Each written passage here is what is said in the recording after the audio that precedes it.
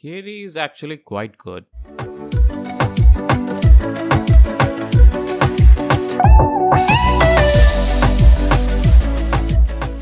Hey guys, if you're new to the channel then you probably don't know that I actually like the GNOME desktop on Linux. I have been a lifelong Windows user till 5 years ago, and my first instinct upon switching to Linux was to look for something different, something unique which I had not used before. Therefore, GNOME seemed an obvious choice. While it offers customization, it is limited in a lot of things, which I think is beneficial to the new users as they don't get overwhelmed or confused by the amount of changes one can make in a desktop. I actually did try KDE for a month or two, but it was not a very good experience as I was using KDE Neon, the operating system, and I was also new to Linux. So the learning curve was very steep for me. But since it has been quite some time, I wanted to give KDE another try, and I did. I did learn quite a lot of things about it this time, and this time I wanted to tell you about it, how KDE Plasma is actually quite good. And their motto, simple by default and powerful when needed, actually holds up. I used Linux Mint with the stock KDE Plasma for this demonstration, so just keep that in mind that I'm running the 5.27.12 version of KDE as of recording this video, which is not the latest version as Plasma 6.3 has been released recently. Keep in mind that there is a bit of learning curve if you want to get into customization of the KDE desktop, but if you prefer stock, there is not much you need to change. So let's dive into KDE Plasma. Apart from the wallpaper and the themes, what KDE allows you to do is to add widgets to the desktop. Widgets range from disk usage, resource monitor for any part of your system, as well as the weather widget.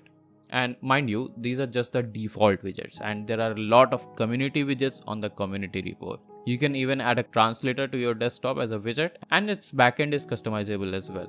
So you can use Google Translate or any other service you want. Also keep in mind that these widgets can be activated using keyboard shortcuts, and I found it really helpful, especially the translator one, as I didn't have to open a website to figure out the meaning of a word. There's also a KDE Connect widget which lets you transfer files to your connected Android device using drag and drop. And I can do a whole 10-minute video about KDE Connect because it's just packed with so many features, and it truly makes your PC and your phone feel like it is part of an ecosystem similar to MacBook and iPhones. But I'm not gonna do that in this video. But some of the features are you can use your phone as a keyboard, use it as a mouse, as well as it can be used as a shared clipboard. It even has a notification sync, and you can reply to messages from your desktop, which is great. It is not exclusive to KDE though, it works just fine with GNOME and any other distribution, but it is well integrated in the KDE desktop ecosystem. This default file manager looks really simple, but it is quite advanced as it supports really advanced drag and drop features, which really says something about the file manager of GNOME, which focuses on being minimalistic. Want to copy a text from a browser and save it as a text file? Just drag it to the desired folder and a file will be created. Want to save an image? Simply drag and drop it.